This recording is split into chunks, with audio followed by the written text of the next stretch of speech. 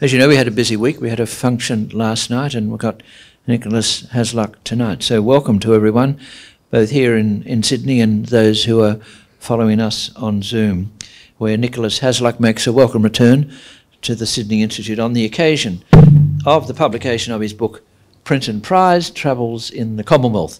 And there'll be copies of that book on sale tonight and also online after the event, and we'll have autographed copies of the book. So Nicholas is well known, so I'm going to introduce him very briefly. He studied law in Perth and then at Oxford before becoming a barrister and then serving as a judge in the Supreme Court of Western Australia.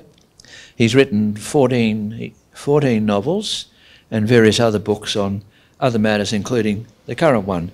And tonight, Nicholas Hasluck is going to talk on the topic Truth-Telling and Post-Colonial Critiques, Reflections on the Commonwealth Writers' Prize. Nicholas Hasluck, you're very welcome.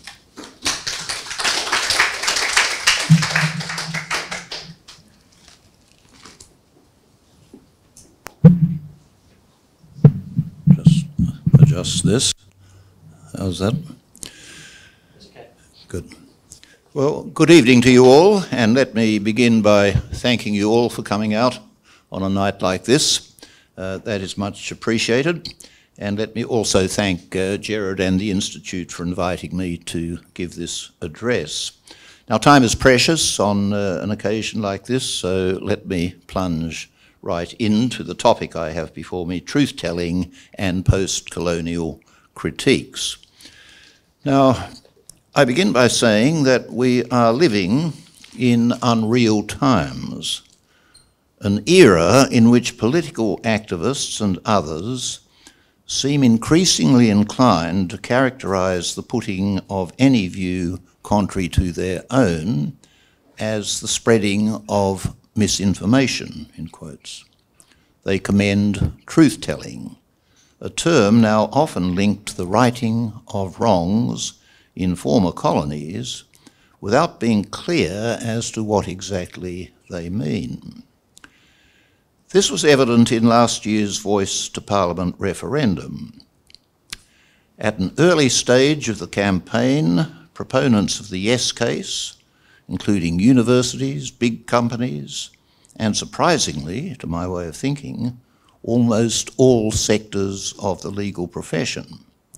And that stance seemed to, common to them all, seemed to be in the ascendant.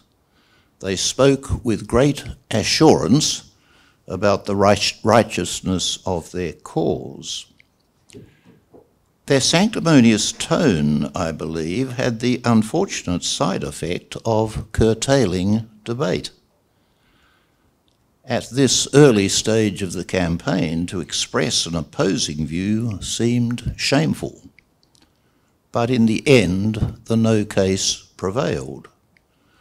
The proposal to create a parliamentary privilege for people of Aboriginal descent, albeit well meant, was seen as a bridge too far, apparently. Now, were speakers for the no case spreading misinformation when they contended that a special privilege based on race was divisive, that it was contrary to the democratic ideal of equality between citizens, that in any event, reforms could be carried out via the current statutory process? Questions like this, I submit, remind us that nowadays the line between truth and falsehood, fact and fiction, argument and misinformation is often blurred, distorted by loose language, political agendas, emotive forms of persuasion, pressures that can often be more effective, it now seems, in shaping public opinion than conventional debate. I'll explore issues of this kind in this paper by looking at various works mentioned in my recently published book, Print and Prize, Travels in the Commonwealth. Now, if truth is a value, it is because the point made by a speaker is true, not because it takes courage to say it aloud, although that is important, it is not enough that the matter in issue is generally accepted as true or is thought to be true because it has never been tested by widespread and forthright discussion. To be of any real worth, it must actually be true. Now, there have, of course, always been various degrees of untruth. There are lies and half-truths. At a lesser level, euphemisms are often used to soften unwelcome truths. A mean-spirited deceased is called, quote, the loved one, unquote. A slanging match is described as, quote, robust debate, unquote. Treasury officials characterise a cut in funding as an efficiency dividend. Skillful speakers may emphasise facts and matters suiting their case to such an extent that a misleading picture is created. Reshaping reality by using supposedly innocuous phrases is increasingly rife in the political arena. A spokesman for President Trump, you may recall, coined the phrase alternative facts as a way of presenting an issue in a more favourable light. Donald Trump himself has constantly used the term fake news to brush aside damaging allegations as if the truth of a matter is always malleable. These sleights of hand are generally prompted by some underlying purpose that is thought to outweigh or to justify a reconfiguration of the truth. It follows that in weighing up the value of an assertion, people are entitled to look closely at the speaker's interest in the matter, and they usually do. So what is meant by the term truth-telling? Is it referring to truths that simply have to be told, a definition contended for by some activists, or is it describing a process of getting at the truth? One way or another, it leaves an impression that truths have not been told in the past and that some underlying purpose is now being served, especially when used in the context of post-colonial critiques. This is evidenced in Australia by the Voice referendum. The term was used in the Uluru Statement in conjunction with the proposal for a voice, often described as a voice to Parliament, but in fact a proposed voice to various levels of government. Rejection of the voice proposal has left in its wake, unfortunately, not only a welter of allegations about the so-called use of misinformation in the course of the referendum campaign, but also uncertainty concerning the purpose of so-called truth-telling. The surrounding circumstances in that context leave little doubt as a matter of inference that the desire of speakers pressing for truth-telling is to improve the prospects of people living in Aboriginal communities and of others said to be of Aboriginal descent. This in turn suggests that the process will be focused principally upon stories pointing to maladministration and other grievances with a view to advancing claims for relief. To what extent will evidence to the contrary be considered? The Uluru Statement reads in part as follows, and I quote, "We seek constitutional reforms to empower our people and take a rightful place in our own country. We call for the establishment of a First Nations voice enshrined in the Constitution.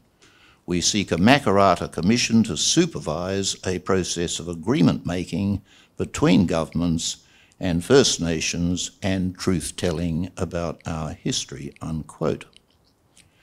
Quite clearly, then, the purpose underlying the proposed truth-telling process is empowerment.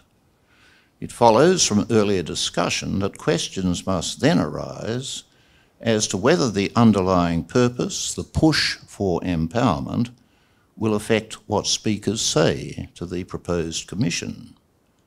Can what is said during the process be safely treated as the truth? not because it suits what is thought to be a noble purpose, but because it is supported by verifiable facts and is actually true. Will the purpose shape the verdict? These cautionary observations lead to some other concerns, including not only the nature of post-colonial critiques, but also to a consideration of what is presently taking place in the Commonwealth of Nations. The Commonwealth is comprised essentially of former British colonies, most of which are now fully independent states. If advances have taken place in these lands, especially since the formation of the United Nations in 1945, with the result that people have secured a rightful place in their own countries, independently of Makarrata commissions or the like, then this will probably bear upon the weight to be given to stories told to a truth-telling commission and upon what is required to remedy matters complained of in years to come. With these thoughts in mind, let me turn to George Orwell's novel Animal Farm. The title sounds innocuous. It purports to be a story about disagreements between various animals on a farming property. Upon a closer look, however, it can be easily decoded as a profound allegory about revolution and the way in which societies can slide into authoritarian rule, a slippage disguised by a corruption of language, as in the commandment approved by the powers that be in the final pages of the novel, quote, "All animals are equal, but some are more equal than others," unquote. Orwell returned to this theme in his later work 1984, in which he coined the term newspeak, an apparently benign term suggestive of looking to the future in a positive way, but in fact used to disguise what was actually taking place, including the substitution of falsity for truth in whatever way Big Brother decided, until the so-called Ministry of Love becomes a place of torture. While pondering the nature of truth and the way in which reality can be reshaped by descriptive ingenuity, it is worth keeping in mind also some remarks forming part of Orwell's introduction to Animal Farm, in which readers are reminded that what is said to be the truth of a matter isn't necessarily shaped by authoritarian decrees.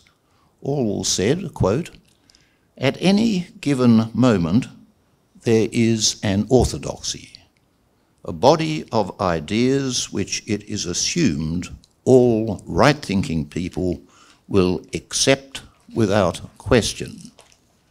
It is not exactly forbidden to say this or that or the other, but it is not done to say it. Just as in mid-Victorian times it was not done to mention trousers in the presence of a lady. Anyone who challenges the prevailing orthodoxy finds himself silenced with surprising effectiveness." Now, it will probably strike many Australian readers, and perhaps some in this audience, that Orwell's remarks about the effect of orthodoxies can be regarded as having a particular resonance in recent times. Early on in the Voice campaign, as I mentioned earlier, the sanctimonious tone adopted by various influential bodies and shapers of opinion had the unfortunate side effect of shaming people into silence. The proposed change to the Constitution became virtually undiscussable, or discussable only in whispers. The orthodoxy in many places, especially elite inner-city electorates, was that all decent, right-thinking people would favour the creation of a new advisory body for Aboriginal people, notwithstanding valid concerns about the effect of such a change on the existing parliamentary structure.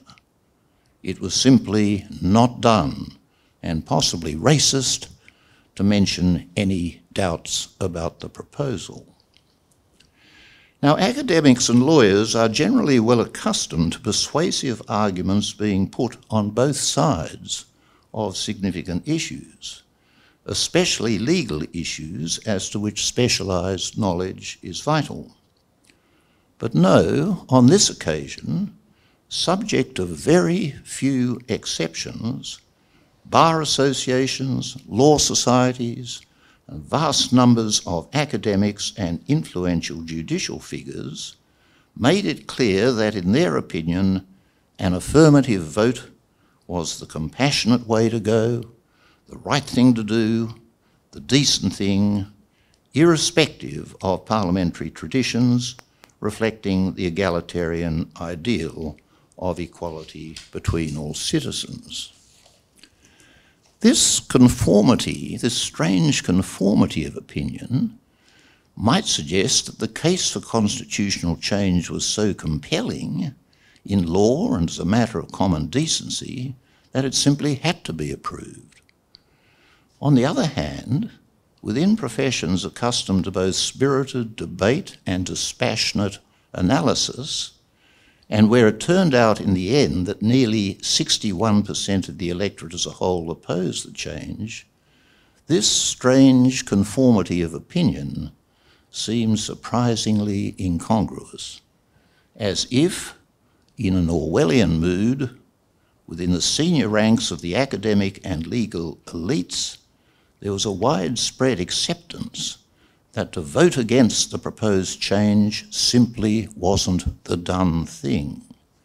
Money from the big end of town early on suggested a similar compliant mindset.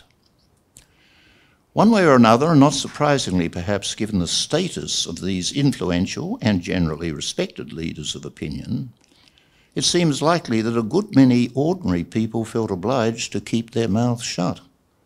Well aware, no doubt, notwithstanding the nation's frequently voiced respect for freedom of speech, that doubts or queries about the proposal could lead to accusations of racism or other repercussions. It would be unwise and possibly prejudicial to one's career or standing with friends and family members, especially those of the younger generation on university campuses, to voice doubts or to say it's okay to vote no. If there is any force in this interpretation of the relevant events, it is a disquieting reminder that in the end the words and workings of a constitution will often be subject to the trends and prevailing orthodoxies of the day, including instances of emotive coercion. On this occasion, as it happened, the clear decision of the 61% majority outweighed the mindset in the elite professions and electorates. But the incongruity of what occurred, the presence of a strange pervasive conformity in places and in professions where this would not usually be expected, brings me now to the importance of literary works in casting iconoclastic light on a compliant scene and on what goes on beneath the surface. Creative works may reflect current trends or pervasive sentiments, but they aren't subservient to them. Novels and plays allow room for wide-ranging responses to controversial issues, independence in the face of conformity. Works of fiction, such as Orwell's Animal Farm in 1984, can often convey profound insights into what is actually happening, insights encouraging the reader, after stripping away the veneer of fiction, to say, yes, that's how it is, that's what's going on, that's the reality. In this case, the flexible nature of the line between fact and fiction can stimulate debate and pave the way to change. Now, skillful storytellers, I put to you, often show how things actually are in memorable ways. They can reveal underlying flaws in systems that are said to be working. They can expose linguistic glosses that might lead us astray. They can use satire to puncture thought bubbles and pretensions. They can bring to light complexities and deeper truths that might otherwise be overlooked. In the contentious human rights era, we have become accustomed to so many matters immediately becoming subject to legal proceedings and legalistic analysis. One must keep in mind, however, that lawyers, including judicial officers, will benefit by reading widely and exercising common sense. Works of fiction about contentious issues can be useful in keeping the legal mind alert to underlying social trends, changing patterns of right and wrong, constructive approaches to ambiguous events. A mind attuned to a wide range of possibilities may be better placed to review the available evidence and respective arguments and/or orthodoxies keenly and with insight than a mind accustomed to sticking simply to what might otherwise be accepted complacently as the facts of a matter.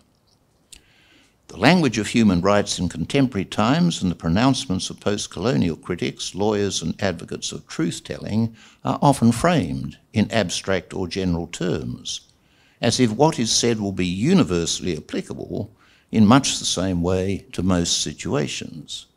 There is a consequential danger that truth-telling projects of the kind taking place elsewhere or envisaged by the Uluru Statement will finish up serving a familiar purpose with a predetermined outcome.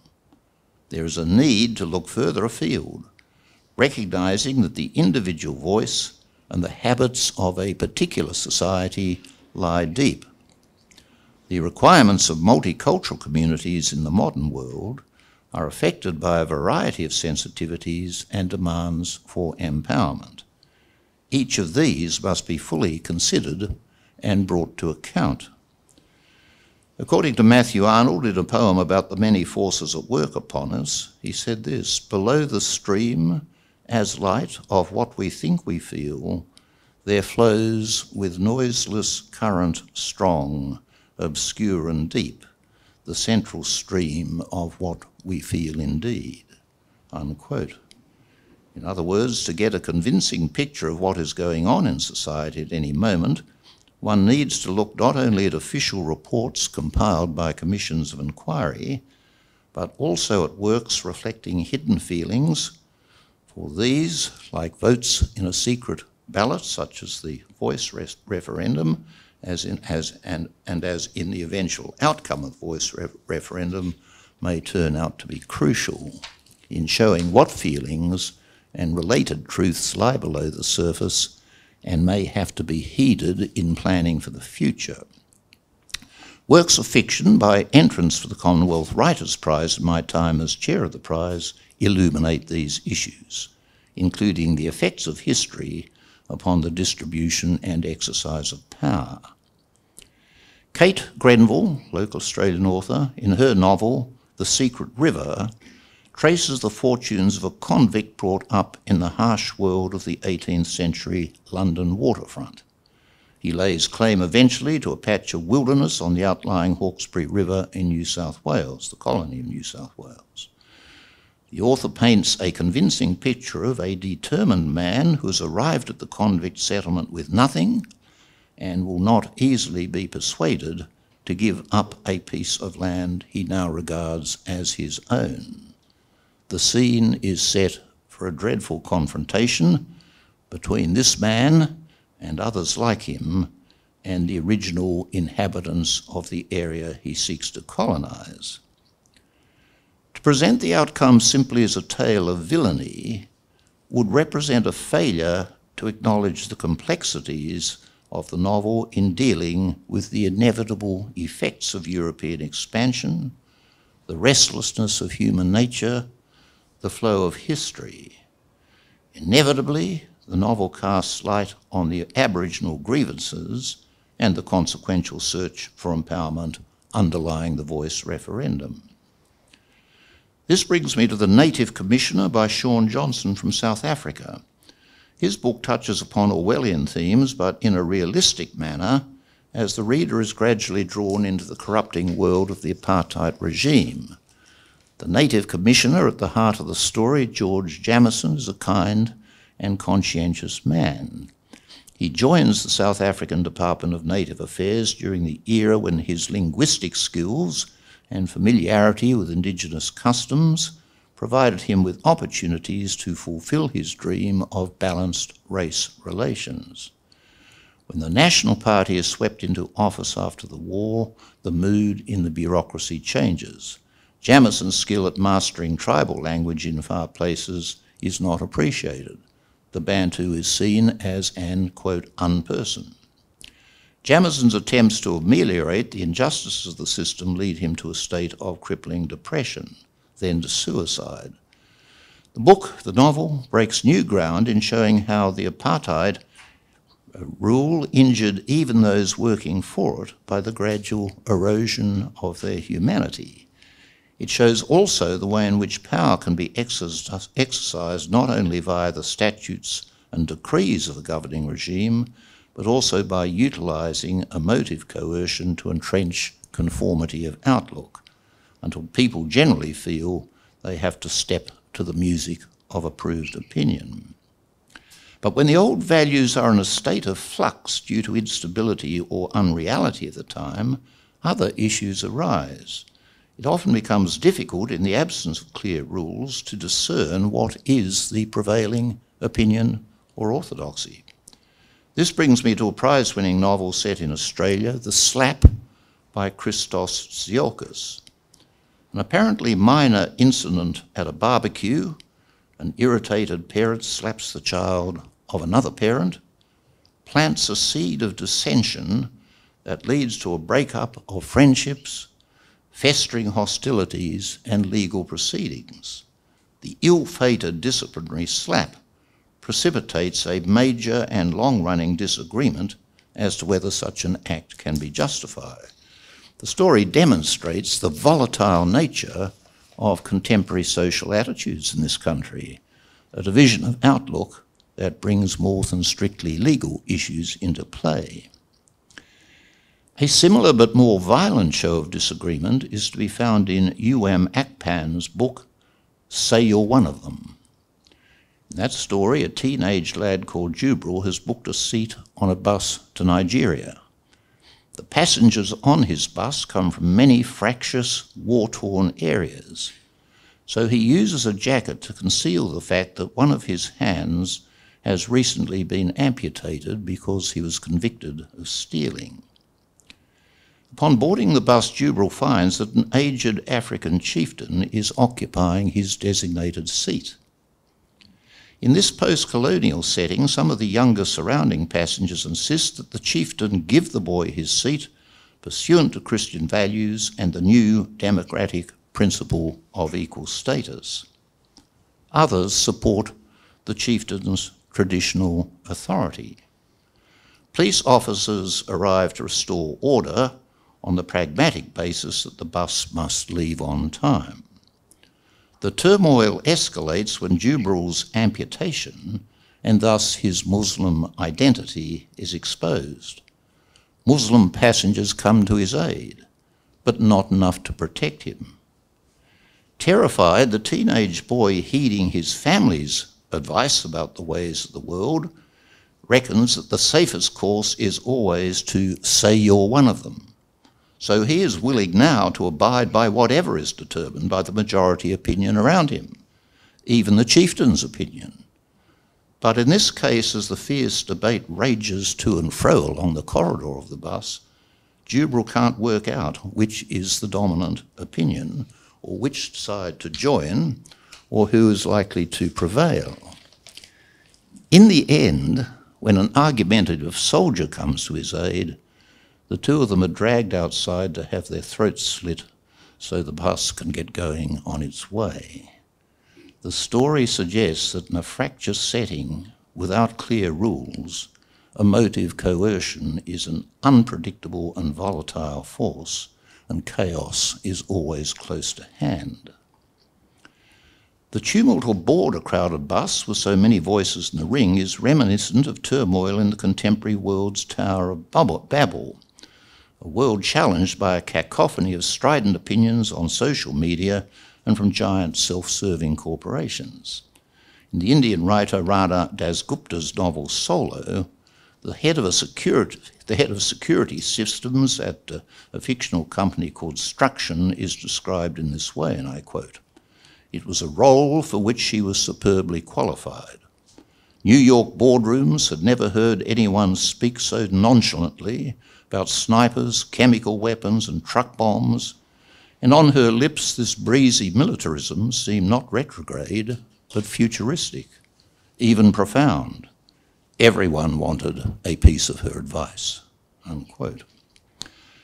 Are there more positive or constructive themes to be, as I begin to round off my talk, so let me put this question, are there more positive or constructive themes to be found in recent Commonwealth literature? Fortunately, there are. I touch on this in the book Print and Prize and various examples, but for present purposes I will turn to Lloyd Jones's novel Mr. Pip. In that case, the story opens in New Guinea, when closure of a copper mine has precipitated a political upheaval, as in Bougainville in reality. The men of the village are forced to look for work elsewhere. The depletion of services accompanying these events leads to the only remaining white man in the village being recruited to act as a teacher. This eccentric loner's reading from the Dickens novel Great Expectations takes such a hold upon the minds of the villagers that when rebel troops arrive to subjugate the area, they hear of Mr. Pip and immediately conclude that he is a real person. They send for him, they search, and when he doesn't appear, they burn the villagers' houses. The houses are rebuilt. Mr. Pip lives on as a story recollected in the minds of the local inhabitants. In this way, we are led to believe that the invisible resources of the imagination will outlive the uncomprehending power of those who know nothing of Mr. Pip and of his kind. The search for the fictitious Mr. Pip has had dire, but also life-enhancing consequences. This powerful work of fiction looks beyond the brutal exercise of power by transient power brokers and suggests that ordinary people have the capacity to rebuild their societies and retrieve the fruits of civilization.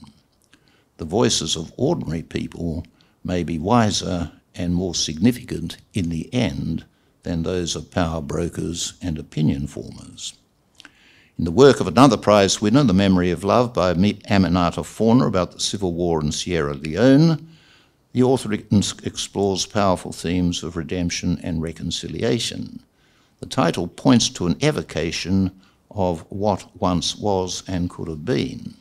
This author also underlines the need, even by those who have emerged from the cauldron of dispossession and upheaval, to cultivate a tone of reason and equanimity in charting a way forward. So the works I've been discussing are concerned in part with the formation and gradual shaping of opinions. They are works about what happens when someone holds the wrong opinion or a country goes in the wrong direction. They cast light upon a matter of importance to the Commonwealth, namely the preservation of certain crucial rights, the freedom to hold differing opinions, the freedom to speak freely. It will therefore now be useful to close by saying just a few more words about such matters, although it will be apparent from what I have said thus far that unlike the authors of legal texts about human rights and the need for truth-telling as an aid to empowerment, I'm interested not so much in the formal definition of rights or the process of enforcement, but in social attitudes that bear upon freedom of speech, the informal pressures that lead to a troubling conformity of thought, even in the contentious professions such as the legal profession, and in the prevailing orthodoxies that may eventually be imposed by an individual's own inner censor. Freedom of speech will be illusory if we all hold or expected to hold the same opinion. Too often we are prepared to overlook this fact. In social situations, conformity has always been with us, brought about too often by long-standing social habits or by inertia, In the case of political correctness, an outlook that was supposed to nurture the expression of dissenting opinions is now paradoxically inclined to stifle that expression. This is why the works of our greatest writers remain essential to our social well-being. They respond to change, but they make us ponder. In holding up a mirror to life, their task is to inform, to challenge, and to enlighten.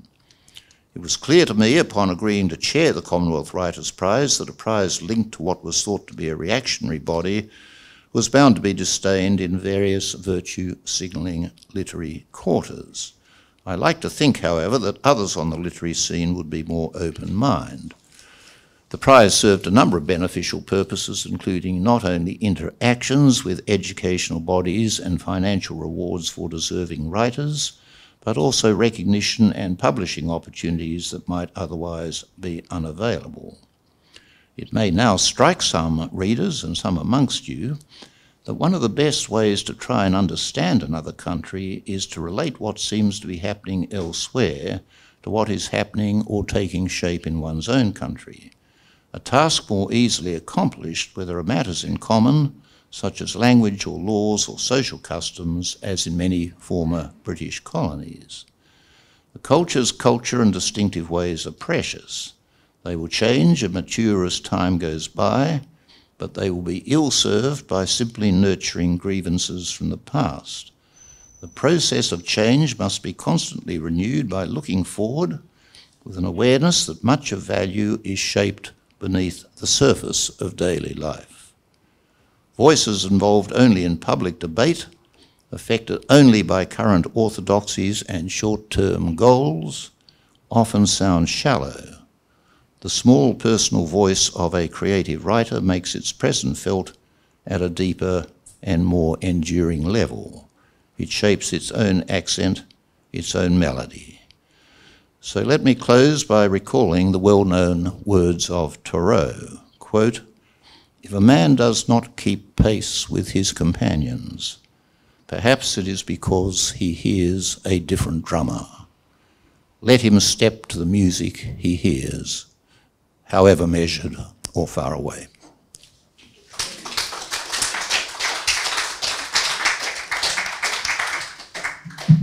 Many thanks, Nicholas Hasluck. So we come to questions and discussion. And as I said, there are copies of Print and Prize Travels in the Commonwealth available, and also later on our website. So you ran the Commonwealth Literary Prize from 2006 to 2011. Well, when you started off, it's nearly 2 decades ago now. What was a white guy like you doing in a post-colonial operation like this? I mean, how did you get away with it, and would you be able to do it now? You come up here. All right. Well, thank you for that question, and it's a very fair question. Oddly enough, implicit in Gerard's question is the fact that the Commonwealth is changing in such a way, as in this country, there is quite a significant sense of bias or suspicion or even reservation about the habits of what might be formerly described as the more dominant colonies such as Canada, Australia, New Zealand, and Britain ways and so on. So that was in the air, and you might, and certainly prompts the sort of question you've just asked. But oddly enough, the short answer is rather of a rather more practical or pragmatic kind. The Commonwealth Writers' Prize is administered by the Commonwealth Foundation, which is a limb of the Commonwealth Secretariat in London. It had been operating out of London for many years, and the organisation of the Writers' Prize had been vested in the office bearers there. And there was the kind of feeling which your question signifies, that people thought, well, look, really, there's a need for a change of structure. But oddly enough, at that time, Macquarie Bank was enthused by the director of the Commonwealth Foundation, Mark Collins, to invest some money into this enterprise, because the new director, Mark Collins, was determined not to simply be relying upon contributions from the 53 or so Commonwealth countries, but from other sources and donors and benefactors. He managed to interest the Macquarie Bank in Australia. Warwick Smith, I think, was very central to those events, as was Richard Alston, the minister at the time. So the long and short was that a considerable amount of money was put into carrying the prize forward for the next 3 or 4 years and renegotiation and so on. Now, I don't think that of itself meant that an Australian was going to be appointed to chair the committee. I like to think, perhaps in a mood of immodesty, that I had some qualities on my side which were added to the equation, but perhaps because I'd been involved as chair of the literature board in this country, and perhaps the presence of this Australian money, as I described, led to the equation coming together in a way which meant that people were willing to have me serve as chair of the prize. But tensions were there as an undercurrent, I do have to say, not in any, fortunately in my time, not in any particular fractious or unpleasant way, but that mood was always there, that there's too much influence in the old white colonies and the balance should change. And in a way the balance has changed, because the Commonwealth Prize has now been reconstituted. And when I last looked at it, I've been out of it for some years now, but when I last looked, most of the judges and so on were from the African countries and other parts of the Commonwealth. Is it still called the Commonwealth Prize? It is still called the Commonwealth Writers' Prize, but now it is essentially a prize. It was formerly in 2 categories, a best book and a best first book. It's now been reduced to a best first book, and essentially they are looking for emerging writers rather than people like Kate Grenville and Christus Tsiolkas and some of those well-known names, both of whom are very well-known indeed.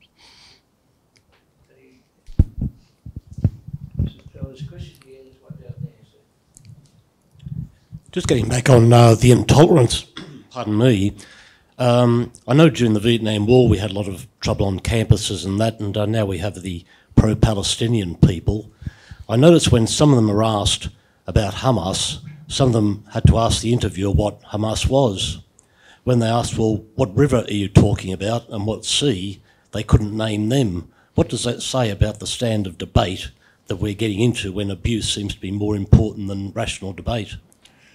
Well, a very pertinent question, and I suppose, to my mind, it hooks into the theme I've been discussing, because what you're describing is a conformity of opinion of an even worse kind than what I was describing. I was describing what I thought was a surprising conformity of opinion in the legal profession, but at least lawyers, in deciding not to stand up and be heard, I think you'd be fairly confident, no matter whether they were taking much interest in the issue of the voice referendum or not, at least would have an understanding of the issues.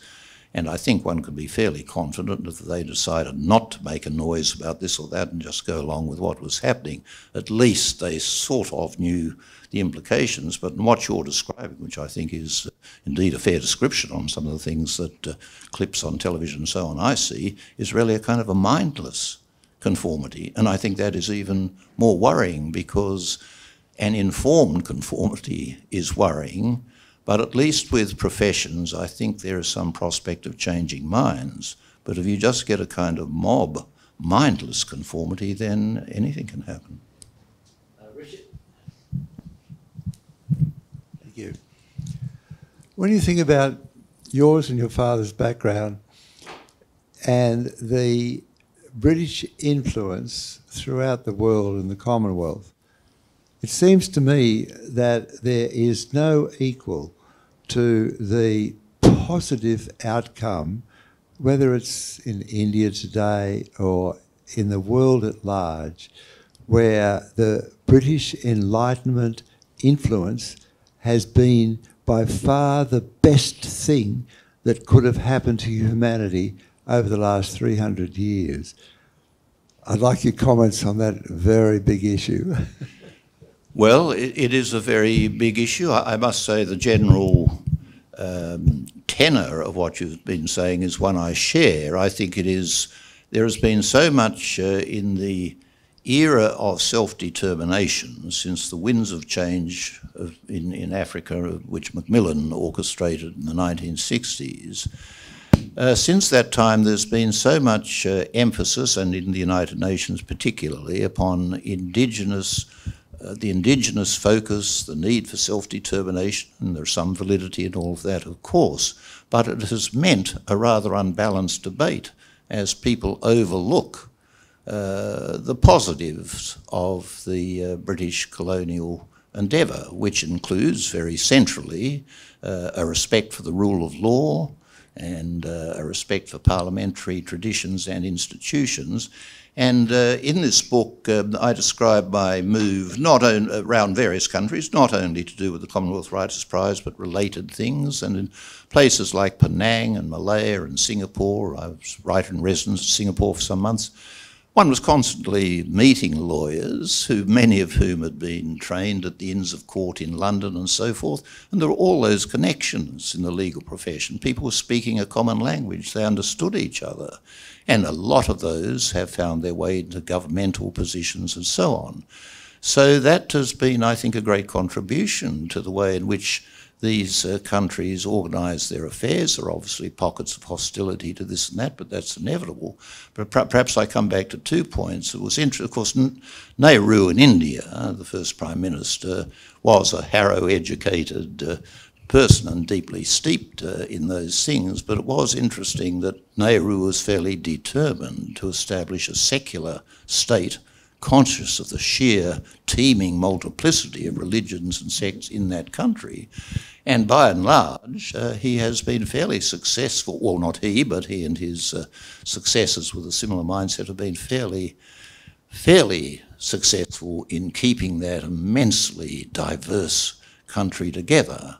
And of course, there are constant strains and changes.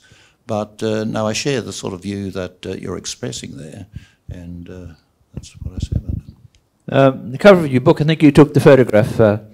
Looks pretty nice in Jamaica somewhere, sitting under the sun, and someone else is paying. But, tell us, you had a few clashes, didn't you? I think Sasi, I pronounce it Shashi Trahor, comes up in your book. He's a pretty lively sort of guy, isn't he? Yes, indeed. Well, just tell us who he is first. Okay, well, Shashi Tharoor, and this comes back to India in a way. Yeah. Shashi Tharoor is a skilled lawyer and with an high academic background, a writer also. He wrote a novel that won the Commonwealth Writers' Prize, but he spent many years in the United Nations. He's a man, I suppose, now in his late 50s, something of that kind. Many years at the United Nations. I think at the rank close to deputy to the Secretary General, and there's some talk of him becoming Secretary General.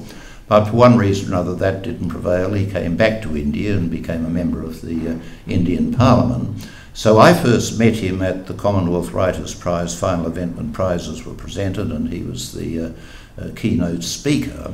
And he was a most charismatic man. He spoke beautifully. I've never heard such an effortless oration done without a single note, and such an urbane and attractive and wonderful fellow, and I got to know him to some extent on that fairly brief sort of acquaintance.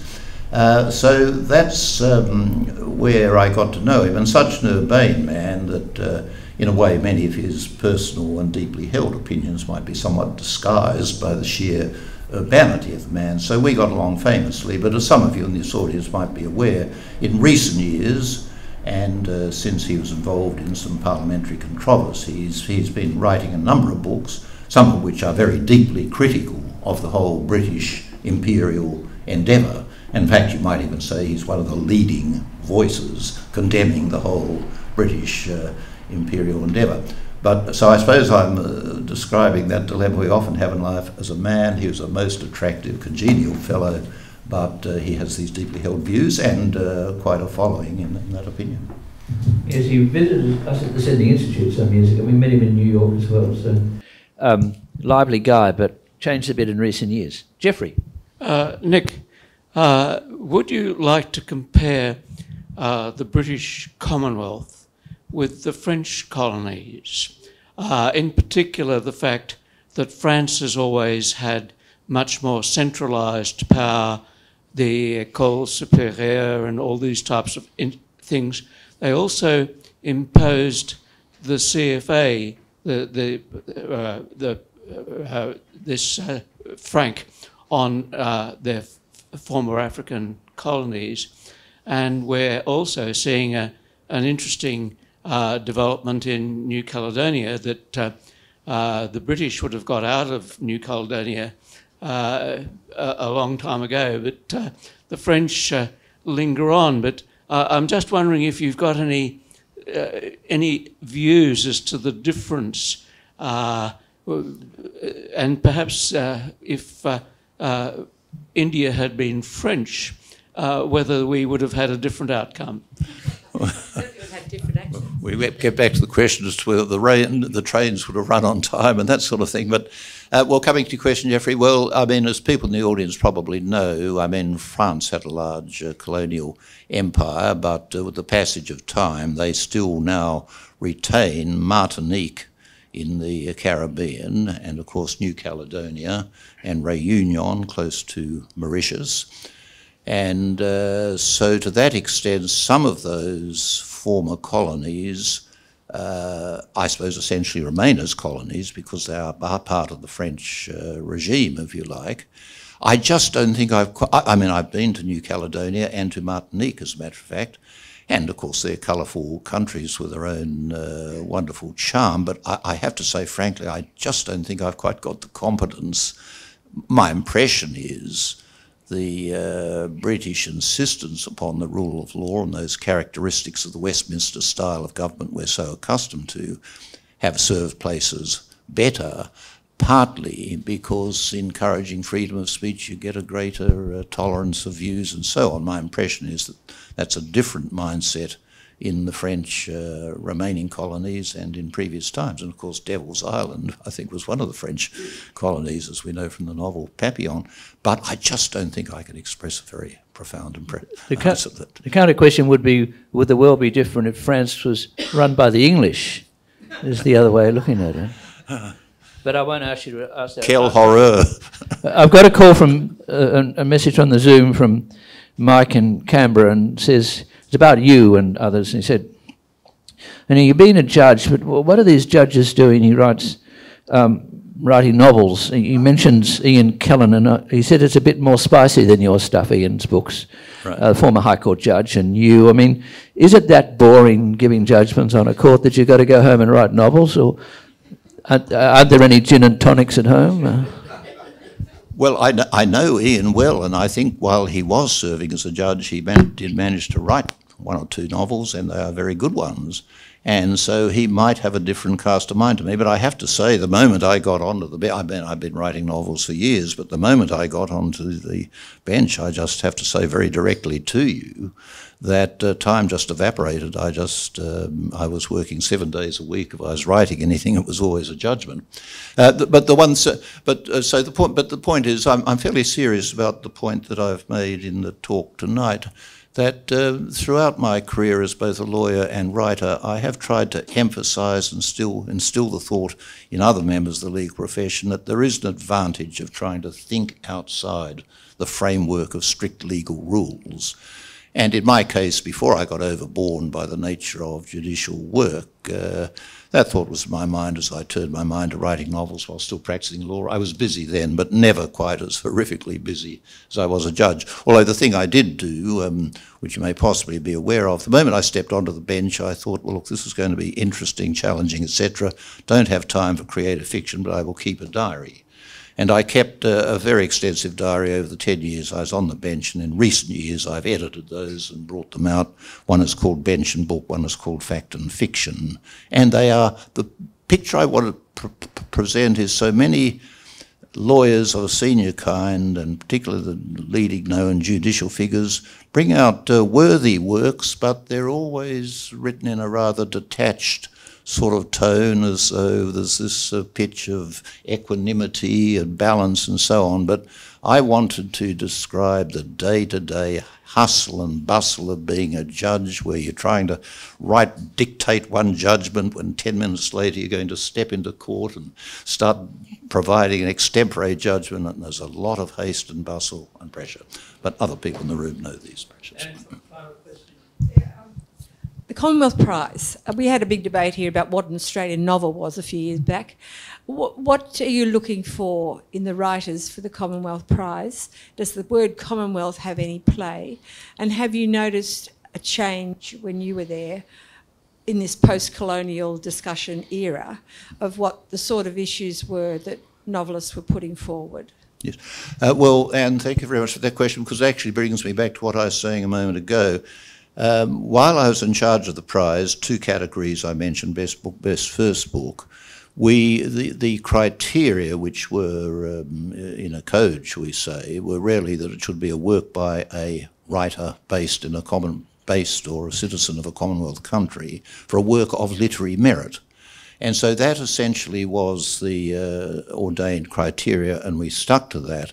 But there was always a tremendous undercurrent of pressure of the kind I was mentioning earlier by people saying, look, if you're applying that sort of criterion, it means that there's going to be a preponderance of Canadians like Alice Munro and, you know, Margaret Atwood and these very distinguished writers, and from Australia and New Zealand. And we in the lesser known colonies are getting a bit sick and tired of all that, and we ought to change the criteria, and some of that discussion is reflected in this book. We ought to change the criteria to give value to works that are explicitly articulating post-colonial issues and disappointments and grievances and so on. Well, I must confess I was not very persuaded by that, although I think mine was a minority voice in the end, because literary merit is Australian. People have hard difficulty defining it, but it's very, it's not easy, but to write a worthy book, which everyone says, well, that's on a theme which really is very current and it's good you tackled it, and it's all very cogent and rational and articulate, but it's never the same as a book which for some invisible kind of reason just sort of grips the soul, that operates below the radar. And that's always been my approach to literature generally, that the best novels are rarely touching on feelings and emotions we didn't know we had, sort of thing. So that's must have been pretty well right on time. So I just should say, because we always run to time here. So many thanks. Print and Prize: Travels in the Commonwealth by Nicholas Hasluck, lawyer, judge, novelist. Thanks for coming again here today, and good luck with the success of the book, and thanks for a very informative talk. Many thanks.